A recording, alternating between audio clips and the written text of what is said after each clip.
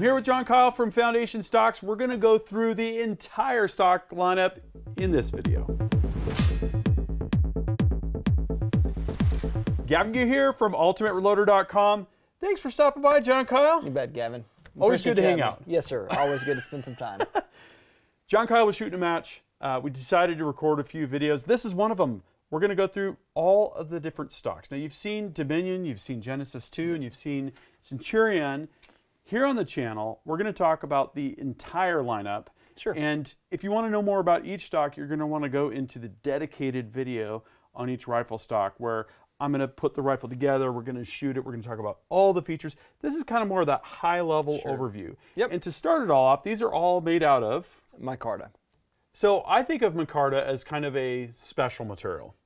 It's got unique properties. Sure, sure. And it's got a very unique look as well. It does, yeah, and those properties make it a good platform for a rifle build. So it's been used in quite a few different applications. It's been used in aerospace, it's been used in construction, on incinerator towers, it's been used for its dampening characteristics and electrical circuitry boards. And there's all different grades, there's all different makes of micarta, so that's a pretty broad name. But for our application, the grade that we use has served our purpose extremely well. It takes a rifle, gives it a different feel when you shoot it than some of the other materials on the market. Now, all the other materials on the market, and really translates into in our opinion, a more enjoyable shooting experience, and one that also allows you to be more effective, specifically at seeing what's happening downrange. Absolutely. It's interesting because it's almost like you take wood and some of wood's characteristics. Sure. Like the isolating capabilities, you know, it's an insulator. Sure. And then you take the consistency of metal, and then you have sort of that dampening characteristics of the wood, the consistency of this type of a material, CNC machined out of a solid block. Sure. Right. Yes, sir.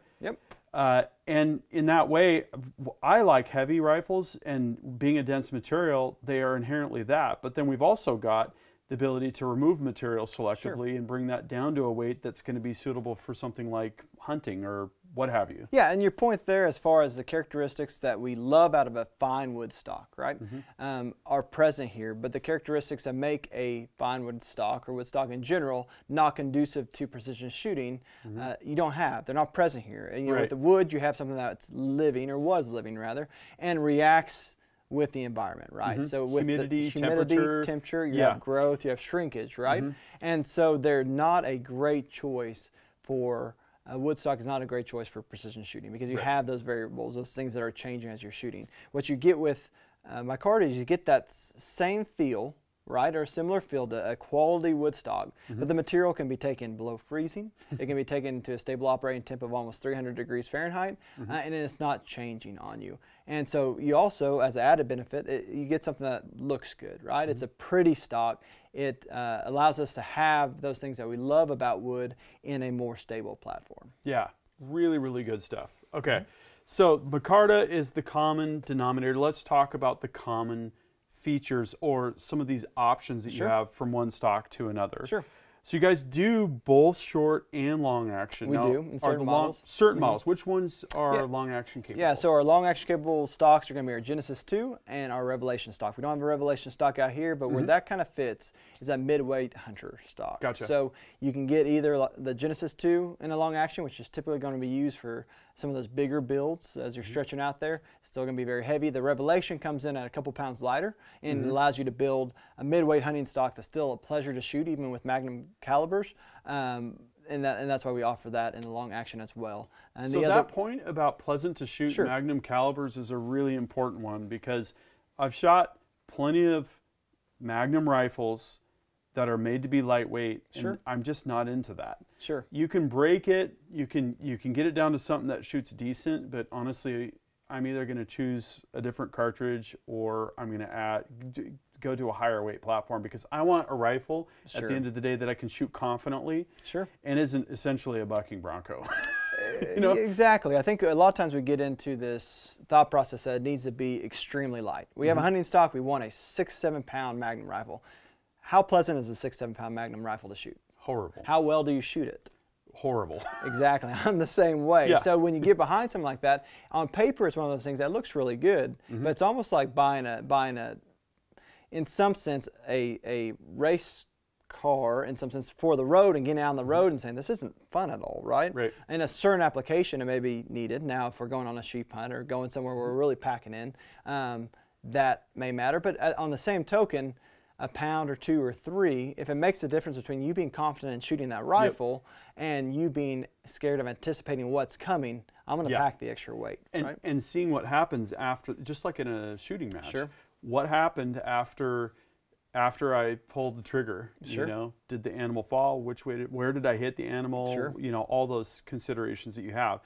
Point being, I'm a lot more likely to take that lightweight 6.5 PRC than I am a 300 PRC or a 300 Win Mag or 300 Rum, right? One of the real abusive rifles. The inlets are something special here. I think that needs some special mention. You know, I've spec'd out a couple different types of inlets from you, and I really appreciate the attention to detail and the precision of the fit. When I'm tightening the action screws, I want to feel something kind of hit and then compress slightly. Sure. Not walk its way in where you feel something compressing and binding and all that. And then also you give enough room around the features like the bolt stop and the bolt handle, right? Where it doesn't feel, I guess, claustrophobic, right? Where things, a little piece of dirt gets in there and all of a sudden it's grinding or whatever. And we were talking earlier about the precision of the inlets and how you run the probe across there, and you're seeing what level of precision were you talking about? We're within the variance of a probe. You've got tenths across the inlet, tenths of a thousandths across the inlet, and obviously that's where the rubber meets the road. Like we've said before, is in your inletting area. The rest of the stock, you want a straight, you want a true. Your inlets, where your action is seating, is critically important. And so when you're building something that is to be put together, right? Without going to necessarily a gunsmith to bed it. Like we said, the vast majority of our stocks aren't bedded. Those that are really just for those who sleep better at night if they are bedded, right? The inlet makes that possible. So the way that we approach our inlets is very careful, very intentional. And what that means is that you can do what we just did in the video before. We bolt together a rifle, and that rifle right there is the same setup as far as bolting it together and going that the guys who compete at an extremely high level put their rifles together with. And if you want to see the options, just go to the respective product page. They've got a drop down and it'll show you, which inlets are available. The other nice thing about this material is if you do need to make a slight adjustment for your bolt stop or your bolt handle or whatever, it's very easy to machine. It's very easy to touch up as well. Optimally, you find the inlet that you want, and you're just turn and burn, right? And I will corroborate what you're saying.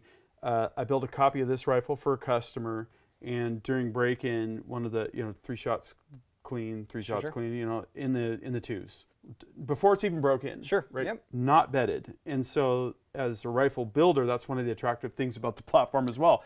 Bedding takes a lot of time and a lot of labor. Left and right, that's a big deal for a lot of the shooters. I'm a lefty, my wife's a lefty, my daughter's a lefty, so lefties, we have you covered.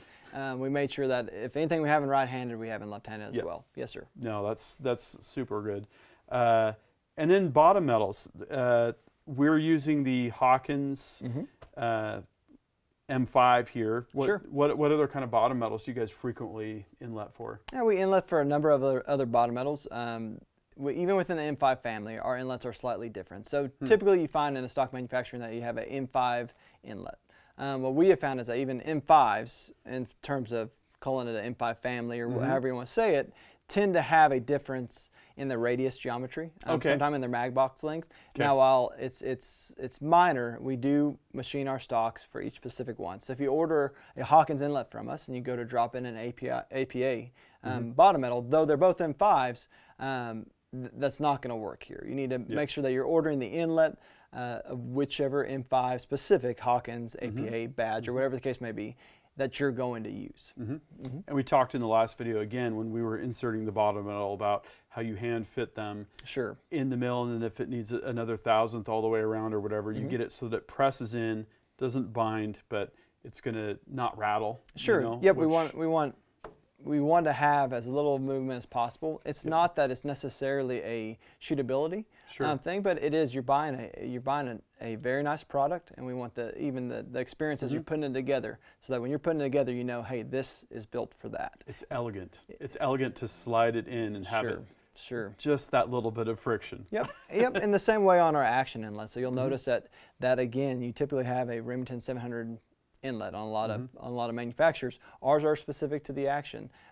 Sometimes that is a critical dimension change, and sometimes it's, hey, we want your ejection port, your bolt handle, your bolt stop to fit like it's supposed to, so that when you drop in your action, that those ejection ports line up right. That your bolt handle, instead of having a extremely large cut out to where any bolt handle will work, that it sweeps with your bolt handle. So some of that, like I mentioned, is a critical thing, and some of that is that you're buying a product for another, really nice premium product, and we want it to go together like it's supposed to. Yeah, and you're not designing in the blind either. You guys get those actions in-house, and I'm sure you're doing a bunch of test fitting and reprofiling, and you've got that program for the machine just dialed.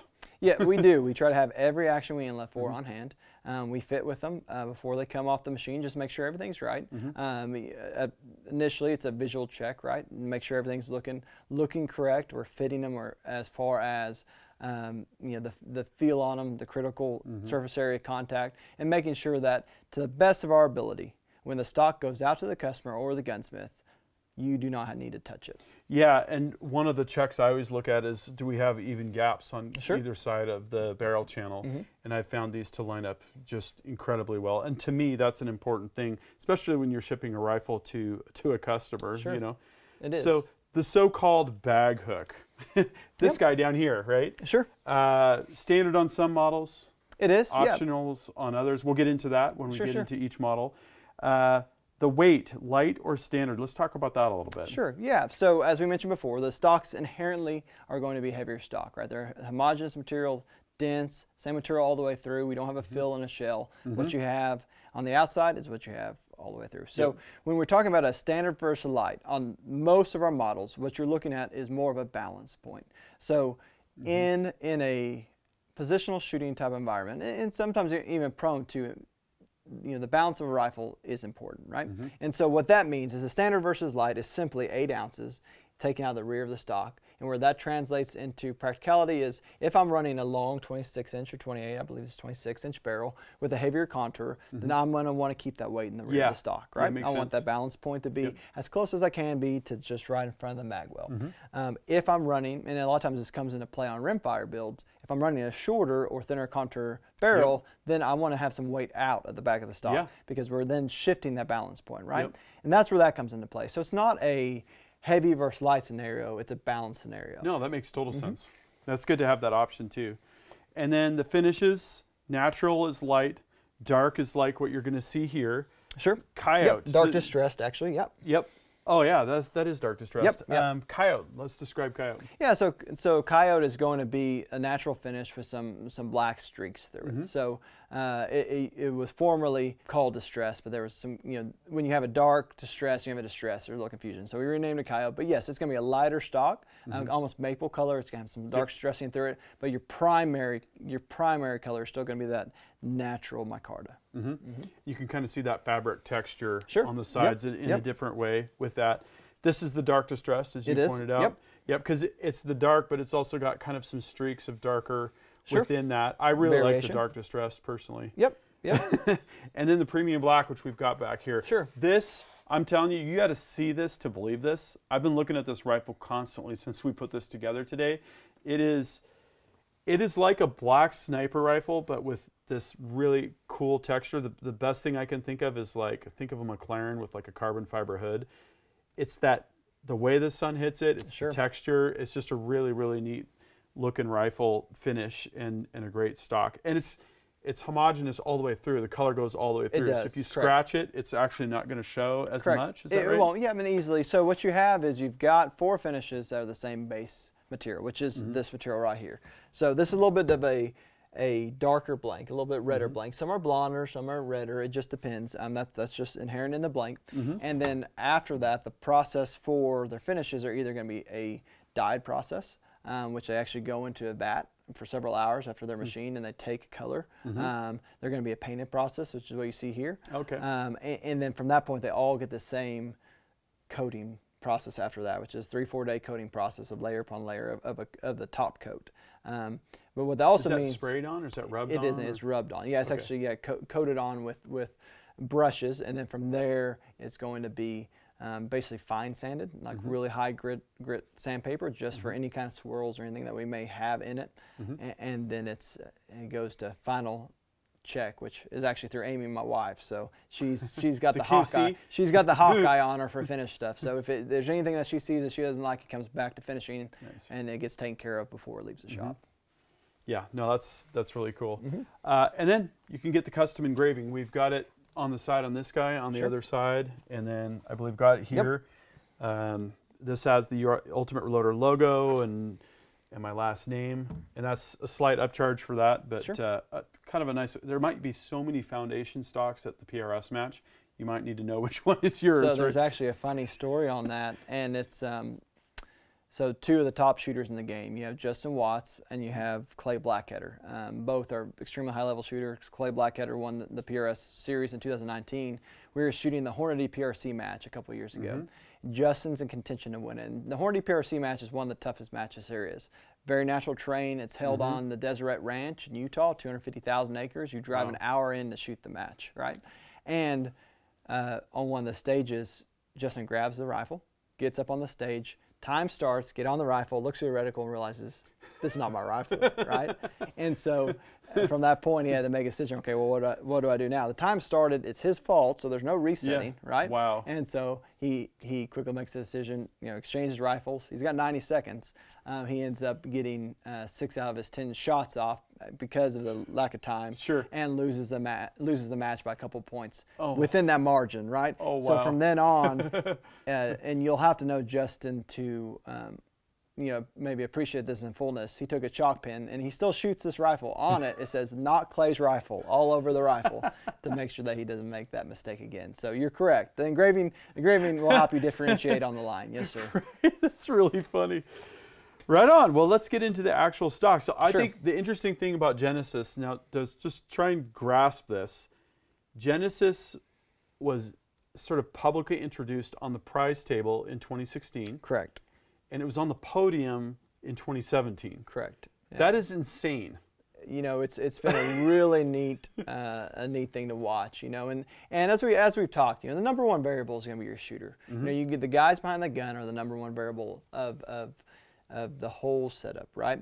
And we've been very fortunate to have great guys choose to run our setup. I do say choose; they choose to run our setup. We're a small company. We don't pay shooters. We don't do anything like that would incentivize other than, hey, you're running it because you want to run it. Yeah. Right? And yes, and so it's just been a blessing to watch the market acceptance, the people acceptance.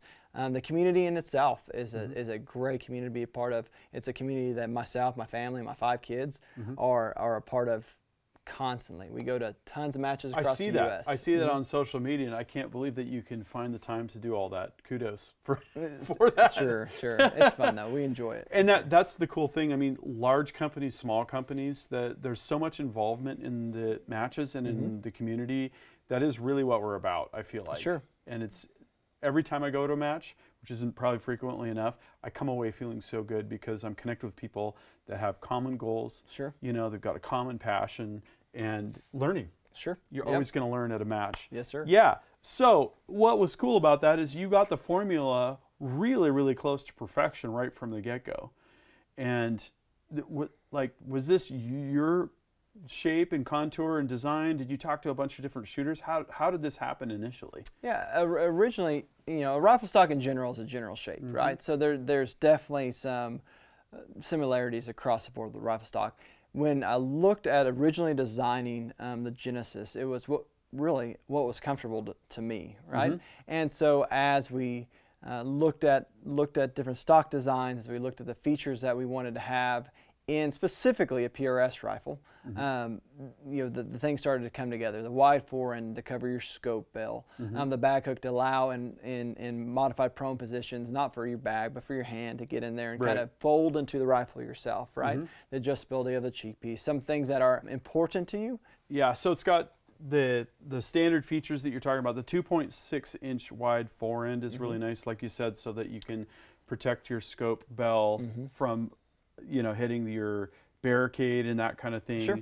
You've got the modified Anschutz rail, which was kind of new to me on this style of a rifle. And it's just a super simple base platform. We talked about that before. It allows you to use anybody's accessory. You can use ours, we make them, or you can use pretty much anybody's accessory that has a flat bottom and holes through it. All it requires T-nuts and 1032 screws from us, and that way, both with our accessories, you can change them across the stocks, whether it's a hunting stock to a competition stock. So it's just a super simple base system that is very flexible for whatever you want to do with it. Yeah, and it's enclosed on both ends, and then you have this sort of drop zone in the middle where you throw the T-nut and then you slide it into the position. Correct. So if things get a little bit loose for whatever reason, they're not able to slide off. But sure. that's not really an issue with these T-nuts. We've never had one. Amazing. Yeah, we've never had anything slipping in that I know of. I mean, maybe somewhere out there, but we've never seen that be an issue. And this one has the slightly angled grip, right? And this is where we'll see some differentiators with models like the Centurion. So Genesis was first, then came Exodus. And comparing this to Genesis, where do the features vary here? Yeah, so very similar stock. Grip 4, the differences you see is that the grip to trigger relation is slightly closer. That's something that was feedback from from the Genesis when we introduced, was we feel like we're reaching a little bit. And so we came forward 300 thousandths, so a little bit over 1/4 of an inch, and that seemed to be the money spot for a lot of people. So that's what we did on the Exodus. The other difference between it is that instead of having your 2.6-inch beaver-tailed forend, you have a 2-inch forend. Okay. So for me personally, the Exodus is my favorite stock to build a hunting build out of, even though it's not specifically our hunting builds, because it drives so much like my match rifle, which I put thousands of rounds through a year. When I get into an Exodus, I drive it extremely similar, and but it doesn't feel as big in my hand in the field because that forend is 2 inches. It doesn't beaver tail out to 2.6. Yeah, that's really the difference. I have the same philosophy in South Africa this summer. I was shooting a PRS style rifle with Peter Milan, and I felt like I was at a PRS match. Sure, it's exactly how I want to feel. Sure, when I'm hunting, because that's how I'm going to practice. Sure, and that's just how I shoot. Same slightly angled profile, then grip, just 300 thousandths forward. Yep. And the other features as well. So then Genesis 2 comes along. It's kind of the third model. Tell us about that. So all the Genesis 2 is, the only difference is that grip to trigger relation is 300 thousandths closer. Everything else is the same. Now, was that also the first introduction of long action in the entire lineup? The Revelation would have been the first. The Genesis 2 was the second one to get long action. The Centurion will likely be the next one to get a long action inlet, because we have quite a bit of ask for those bigger calibers in the Centurion stock. Okay, so Revelation. Yeah, so the Revelation was our first hunting stock. The Revelation, one of the main goals with it was to drop some weight. It comes in at 4 pounds, so for comparison, a Genesis or Centurion is going to be 5.5 pounds. And so you drop 1.5 pounds off that. The grip of it is the exact same as the Centurion grip. The forend on the Revelation, quite a bit of difference. It's going to narrow down to 1.3 at the front, so a lot thinner. It's going to have some cuts in it, some weight-saving cuts. But when you get behind it and you're driving it, it's going to feel very familiar to you if you're running a Centurion in competition. The Revelation creates a very well-balanced mid-weight hunting rifle that, again, like we talked about earlier, is still nice to shoot. Absolutely. And then Centurion, which we have here. So Centurion, it is our other main competition stock besides the Genesis 2. Main difference, grips, right? You got a vertical grip, very close grip to trigger relation on Centurion, where you have a more traditional competition grip, still very vertical compared to a hunting stock grip. But it does have some angle to it with a generous palm swell. And so that's your main difference. You got some difference in your forends as well. You've got overall the widths are the same at 2.6 inches, but you have a 2.5-inch flat on the bottom of the Centurion, whereas on the Genesis you have a 1.5-inch flat. So what that What that means is that the radii here coming out of it are quite a bit larger on the Genesis, smaller on the Centurion, so you have a blockier shape on this, but it does give you an extra inch on the bottom of contact if that's something you're looking for. So is that for guys that aren't running an Arca rail that want it to just sit flat on the bag, or does that also translate when you're just using a bag and the bag conforms to this? Sure, yeah, I think you hit it on the head. It depends on the bag you're running. So personally, I run a pretty heavy sand-filled bag for my positional bag. So you get some conformity around the stock, but it's not like it's going to swallow the stock, if that makes sense. Yep. And so it's really preference again. What bag are you running? What are you wanting contacting with your stock? If you're running an Arca rail on the Centurion, that's 1.5 inch dovetail. So you're going to have the same bottom surface area contact as you on a Genesis, if that makes sense. So if you're running a stiff bag, that's still going to be with contacts. Now you do see some guys running a shorter Arca rail on the front. We sell a shorter one, or choose a different length to where when they're running their bipod, they say, hey, this is pretty much where we adjusted in competition. It's about here. So from here to here, they leave that pure stock for bag contact. And it's just amazing how such a small detail can make that rifle sit so much more steady. Sure. Whether it be your position building skills, whether it be the bag, the rifle, and those little things, they really can make the difference between hitting those targets really far off the barricade and not. So yeah, the name of the game is building a position, and I don't care if that's in precision rifle shooting in terms of like a PRS type of scenario, or if that's in a hunting scenario. You've got to build a position to where you're stable to take a shot with solid placement on the animal, to where when you're looking through that crosshair and you're locked in. Not saying that you're not going to have any wobble, but we want to eliminate as much as you can. Yep, absolutely. Steady is what you want.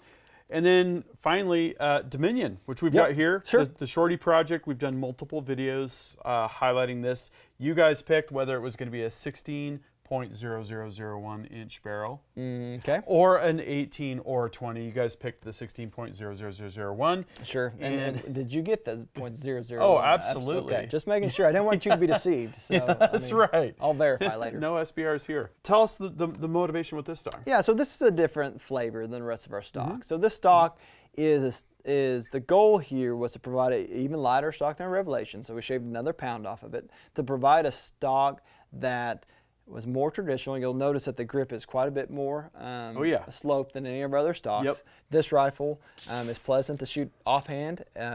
As far as our only stock that doesn't have an adjustable cheek piece, quite a bit of attention was paid to make sure that when you fire, the recoil tracks straight back, right? That we don't get up or down with the stock. And I and my kiddos have all killed multiple animals with it and taken it in the field.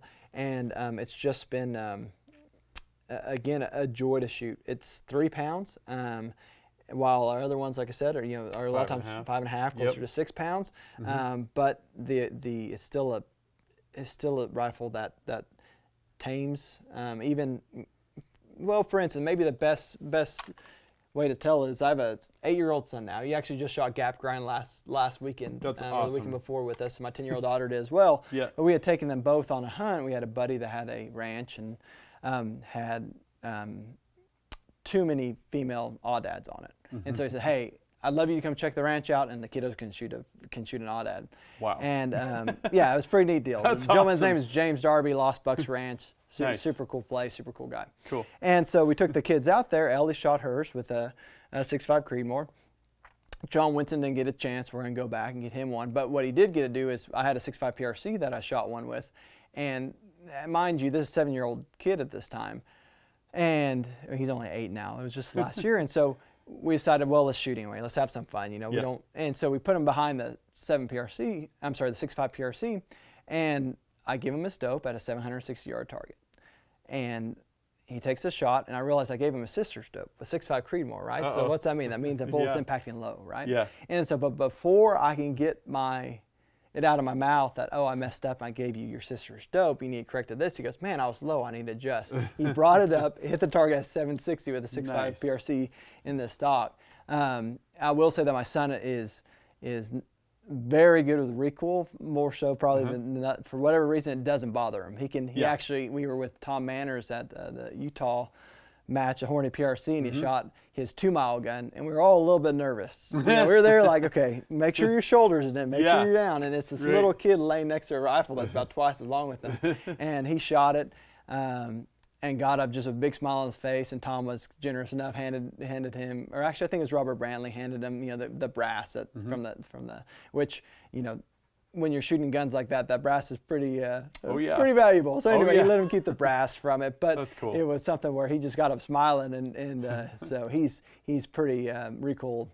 He's pretty good with recoil. But regardless, it created a tame enough system that my 7-year-old could spot a impact 760 yards and know what he needed to do when Dad messed up and gave him the wrong dope. No, that's absolutely awesome. And you mentioned it being kind of optimized for offhand shooting. That's how we're shooting it a lot. Sure. Right now it's set up to run our super or subsonic 308 loads. Guy Miner's story on that was really awesome. We got the Silencer Central backcountry. This is a nice light, short, hunting oriented. Yeah, I haven't shot that. I'm looking forward to later. Yeah, we'll have to go try that. The Leupold 2-10 Mark V HD. Yep. Really great setup. Really fun to shoot steel in our industrial yard, and I think would make a fine hunting rifle for that sort of closer engagement. Yep. You could of course build a nice long range setup on a Dominion, but the way that we have it set up is just great for that, and it's a lot of fun. Yes. Okay.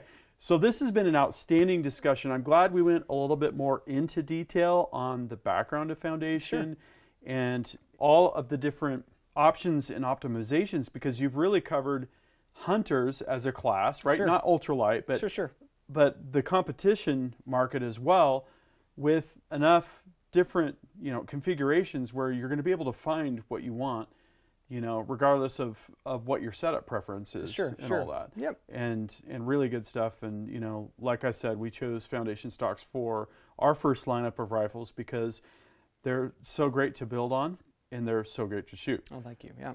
Our question for you is, which Foundation stock would you pick? Are you a hunter or are you a competitive shooter? Which stock would you pick? Which cartridge would you be shooting? And which color are you going to pick? That's the big question, right? I think we know which one Gavin's going to pick now. So I'm not going to tell you which one. Sure.